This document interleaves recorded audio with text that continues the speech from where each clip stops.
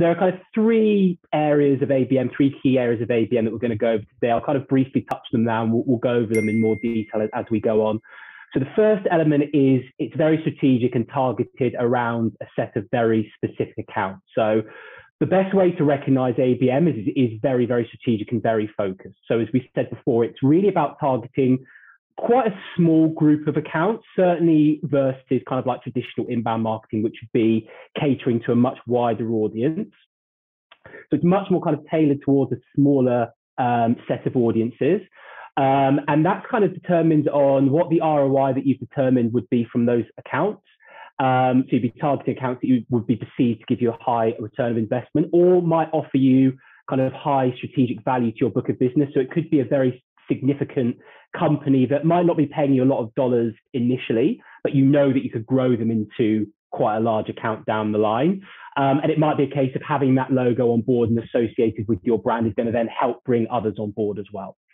The second element to ABM is it's very much a multi-channel process. So this kind of omni-channel approach is super important for ABM.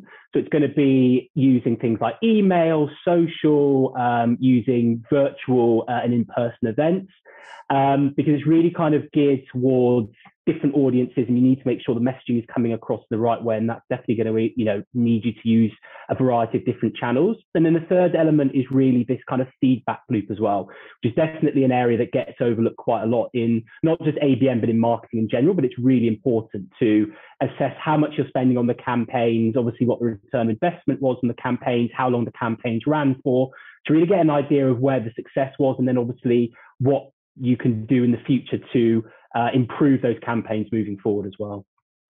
Got it. So you mentioned that one of the big things here is that the sales team and the marketing team are really working together on this. So what kind of value do you see when sales reps are doing their part in this ABM approach?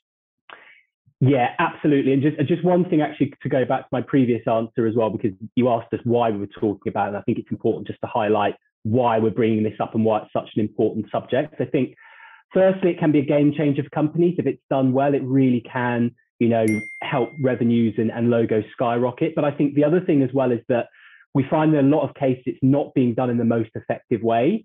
And so what we're going to try and do in this podcast is sort of walk through some of the do's and don'ts in terms of your ABM strategy, and hopefully kind of give you some best practices moving forward.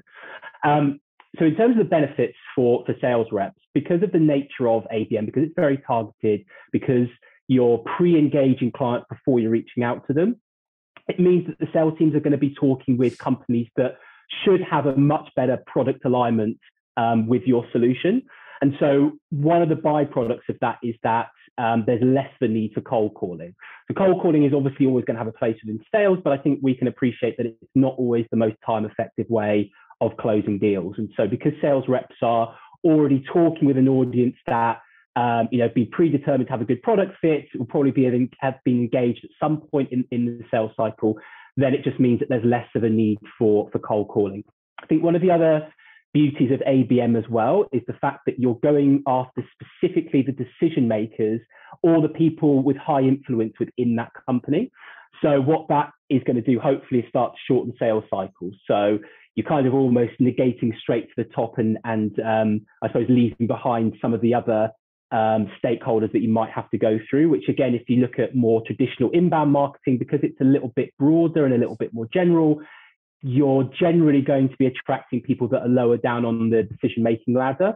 So again, having the benefit of speaking directly with decision makers is going to hopefully shorten those sales cycles. And then you kind of touched on it there as well. I think one of my favorite elements of ABM is it really does require a close alignment between sales and marketing. So ABM cannot be successful unless you have sales and marketing working closely together, whether that's identifying prospects in the first case, whether that's talking about the kind of messaging for the content, whether that's deciding when to actually reach out to the prospects as well. It really does require sales and marketing to be working hand in hand. So if nothing else, if you're looking for a way in your organization to kind of break down the silos between sales and marketing, then ABM is a great thing to do. And obviously that will have multiple benefits moving forward as well.